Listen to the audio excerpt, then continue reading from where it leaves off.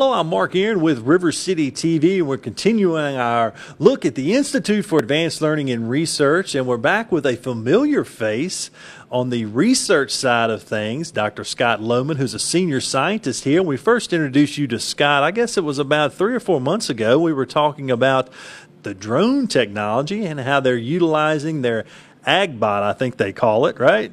And utilizing that to help farmers here in our community. And we're so excited to announce today that the Institute has received a Tobacco Commission grant that's going to be funding some more research using the AgBot. So that's what we're here today to talk more about. And Scott, appreciate you taking the time to join us. I know you're excited about this new initiative. We certainly are. Now, tell me a little bit about the commission, the funding from this grant. I guess you all matched it, the total price tag for the project, and what all is going to go into this project.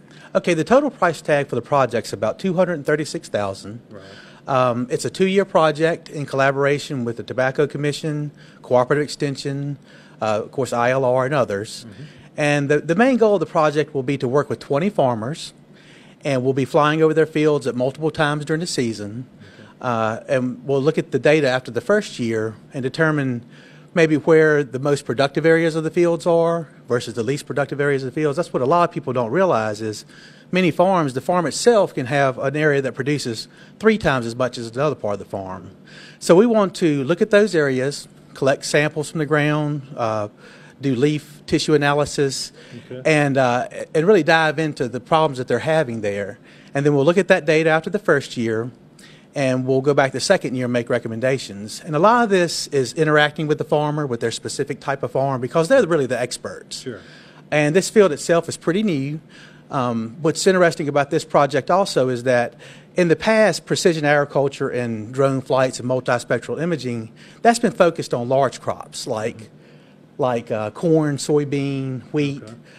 This project is going to focus on more specialty crops like we produce in this region. So it really is to benefit this region and the farmers in this region. And speaking of the farmers in this region, I know you said you're working with the Cooperative Extension and other agencies to identify farmers that can take part in this project. But if there are any out there that are watching, they can contact you to maybe take part, right? That's right. This is a new project, and we'll be working with Cooperative Extension to identify growers. But we always welcome growers to either contact us, myself, or the Institute, or Cooperative Extension to let them know that they're interested in this project.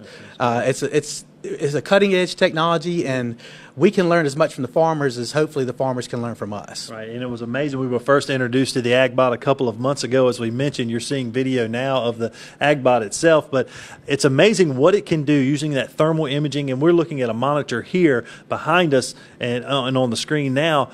Explain to me a little bit about what it does when it goes over those farms and how it can identify those certain areas, whether it's more water reaches certain areas. It's a lot that it can do with those cameras on that AgBot. That's right. The AgBot itself has 2 cameras, but one of the cameras itself is actually 4 different little cameras together. Wow. So it's called a multispectral camera, and it collects images in green, red, and blue wavelengths as well as near red edge. And it takes all those images and puts them together. The AgBot itself is fully autonomous. We program it here at the site. We select the field, we select the boundaries, and we take it to the site, and we basically push a button, Mark, and it flies itself. It flies within 2 feet of where we tell it to. It captures images the same time every time, and then comes back and lands, and we stitch those images together. We take it's a computer program that we use to stitch those images together, and then that multispectral camera tells us plant health. If you're looking at the screen now, you can see that in the middle of the plants it's green, around the edges of the plants it's yellow, and then at the base of the plants they're red. That's the type of data it gives us from 200 feet in the air. And that's on the multispectral camera. The second camera is the thermal camera, and that can tell us, it's really neat, it can also tell us how fast plants are growing, as well as areas of the fields that are more moist than others. So sometimes in the field, of course, everybody knows plants like water. Sure. But plants don't like too much water, and too much water in the soil can increase disease pressure. So we want to identify those spots as well.